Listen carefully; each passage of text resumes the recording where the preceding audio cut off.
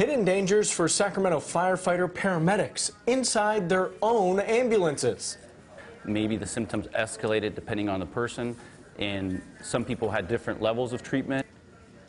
Those ambulances have now been taken off the road after paramedics complained of diesel fumes inside them. So what's wrong with these vehicles? CBS 13's Steve Large is in downtown Sacramento tonight getting answers. Steve? And I'm live in front of fire station number 2. This is one of the fire stations that had their ambulance removed. These are paramedics who respond to other people's medical emergencies, saying these ambulances have been making them feel sick.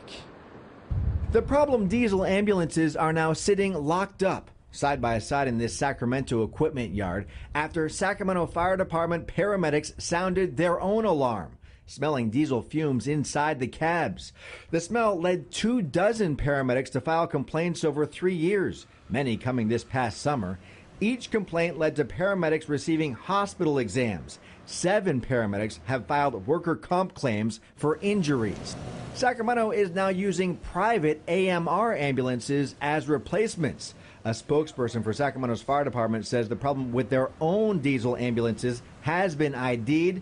Fumes can get into the cab when the ambulance is idling and the engine's cleaning system is on. The cleaning system that removes some of this excess soot and excess exhaust particles needs to be run on the freeway at operating temperatures for longer distances than most of these ambulances were getting. 3 years? Sacramento's fire union is blasting the city for taking 3 years to figure out the problem and pull the diesel ambulances from service. In our opinion, what went wrong is the can got kicked down the road, and there is no more road. Now, the city plans on replacing all 14 diesel ambulances in the city fleet, a cost that could reach $2.5 million.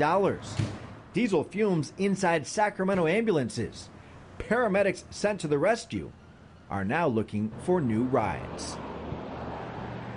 Pretty incredible here. The city council will be voting next month on replacing all the diesel ambulances in its fleet. And by the way, no patients have officially complained of any symptoms from smelling the fumes. Wow, well, we're certainly glad they got to the bottom of it. All right, Steve Large reporting live for us tonight. Thanks.